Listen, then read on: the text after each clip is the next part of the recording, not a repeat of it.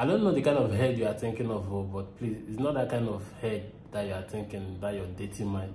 Hello guys, and welcome back to Ekman TV. It's another beautiful start today, a great day for a great video. So in this video, I'm going to be talking about cultural shocks in Australia, things that I've experienced here that are maybe a little bit different from what I used to experience back home. So sit back and enjoy. Alright guys, welcome back to the channel. So let's get right into it. The first shock I experienced, the first thing I actually experienced here was the style of the head is different. I don't know the kind of head you are thinking of, but please, it's not that kind of head that you are thinking, that you're dating mind. The head I'm talking about is this head like charger head like this. This is the one we usually use in Nigeria. But when I came here, I said that this is the kind of head they use here, this one. So please, this is the head I'm talking of. I don't know what you are thinking of, please. So the second thing, guys, is, upon coming here, this is the first place in fact, okay, it's just like a little story. In Nigeria, we used to have this zebra crossing, So it was as if those things didn't mean anything. When you want to cross the road and you match that, nobody really cares. If the car is crossing, it will stay across. But here, the zebra crossing, I actually understood what the stuff means. Like if you are trying to cross the road, the car will just stop for you. In fact, if a car is coming close to a zebra crossing, the car will just monitor if there is someone who wants to cross, or maybe who is even showing an intention of crossing. The car will stop for you and you cross. But in Nigeria, you know how it is now. You try it, it's in the hospital that you will stay for weeks. The next thing I want to talk about is that here everything is done by appointment. You must book everything. If you want to even enter a bus, you have to wait, you have to schedule. You have the app where you have to know when your bus is coming, you schedule and all those things. If you want to see a doctor, you must book.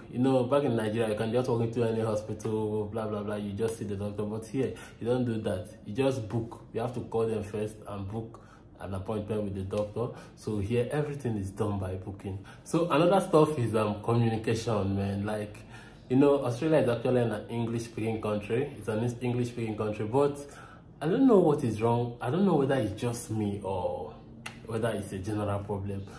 When people talk, like speak their English, it's always very hard for me to understand.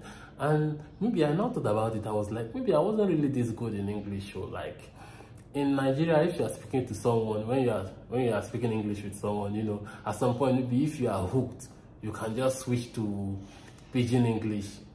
Then when you are okay. But here, you're not going to switch anything. You speak that English. You see that English, you speak it. You speak it. Sometimes when I have to make a call, maybe to call someone, like to call maybe IT support, or to call, I'm even thinking, God, what am I going to say? Whether should I speak Igbo for these people? So that's one thing also. So now the next thing I want to talk about is the dressing. The dressing here is different. Like, back at home in Nigeria, when you want to go out as a guy, you have to iron your clothes, wear jeans, look tush now, makes sense. But here, it's not like that too. Anything you see, anything you have, that's what, anything you can just see. Like the first time, for those of you who have watched my video where I went to church, the first church service, Sunday service I attended here, in that video I was actually dressing like the normal way we dress when we want to go to church now in Nigeria. But here, no, you don't dress like that. In fact, when you go to service, you see people wearing shorts, wearing just normal. Nobody cares about dressing here. People don't even care about ironing their clothes. People just wear anything they want to wear. So if you are trying to maybe iron your clothes, do everything, you are doing that one in your pocket. So nobody really gives a rat's ass about that here. So another thing I want to talk about, another shock, is the rent here, man. The rent is like mad. You can see, like, one of that's one of the problem. I know it's also like that in many Western countries like UK, US, Canada. The rent is very, very expensive. You see rent going as high as maybe $250 per week, all those kind of things, $300 per week, like $400 per week. What are you doing? After, if you are someone who is working, after all the work, you still carry it and can pay rent, like, man. So that's just one thing. You know, back in Nigeria, rent is not that expensive. If you are looking at a self-call, you can get that for 150k, 200k, and that's for a year. But here, no. It's just a very, very big shock to me. It was a very big shock to me when I, you know, did the comparison, and I discovered that, man, rent is really cheap in Nigeria compared to this place. But another downside to it is that food is expensive in Nigeria and food is cheap here. So that's just it. It's a give or take situation.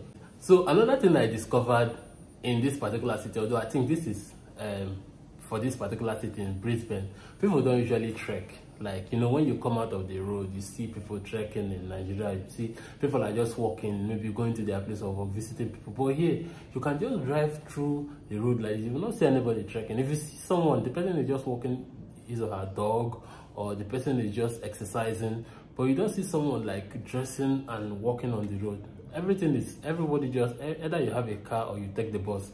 So nobody does that stress stuff, trekking. Although me, I trek because sometimes I will be like, look at where I'm going now, short distance, why should I enter bus? So you know me now, sometimes I'll be the only one trekking on the road and I don't care. So another cultural shock is calling people by their first name. You know, here nobody does this, you know, in Nigeria now, Mr., Chief, Sir, nobody does all those things. So like, even my supervisor told me that I can't be calling maybe putting Sir this, or I should just call him by his first name. And you know, as a good boy from Nigeria now, you know how we do it now. You always hello sir. Nobody cares about that here. So the person doesn't even want it, professors don't even want you to attach the prof in their name. I mean, just if the person's name is John, just hello John, hi John. When we are sending emails, that's how we write it. Everything, you just address the person by his first name, which is actually weird to me, you know. But I think I'm beginning to understand the whole gist. It's just all about keeping everything simple, keeping everything casual. You don't be intimidated by anybody's title. That's why you can actually maybe come to a club and you will just be gisting with someone who is maybe a prof and maybe you are just a student. You will just be gisting with the person as if he's a normal. You won't, in Nigeria, you know how these things are. It doesn't happen like that. You know, there is always that class. You know, you are not in my class, blah blah blah kind of stuff. But it's not like this here. Everybody is just, it's as if everybody is the same. So when you will now know that everybody is not the same, is now when you go to the place of work and maybe see maybe when there's a project or something going on, that's when you will know, okay, no, this is not. But outside, meeting people socially, everybody is just like on the same level. You know, it's just so mad compared to what we have in Nigeria. So another thing I want to talk about is that everything is online here. That's just another shock. Like anything you want to do, it's just online. If you want to, maybe let's say you want to book an appointment, you have to do it online. If you want to maybe like take transport, bus, you want to book anything, you book online. Everything is just online. It's not maybe unlike Nigeria now. Maybe you want to pay in the bill. I know you can do some of these things online, but some places you can't do it online. So here there is nothing like. Everything has to be online unless it's something, lectures online, like conferences, a lot of things. Almost everything is online. So that's now the last and not the least is that here, if you are a single person here, you will suffer. You will really suffer. Like you will be so lonely that you guys, it's not funny, show. It's not really funny. So I think if you are planning to migrate like this, better you marry, because if you're a single person, you see suffering, you will suffer. So thank you guys for watching my video. It's just like a very fun video for me. So it's a fun thing for me, you know. I usually have a very, very busy week. So whenever it's Saturday, I'm always happy that I have a chance to interact with you guys, you know, at least just to ease off the stress. So thank you so much for watching, and please subscribe. Thank you so much. Bye.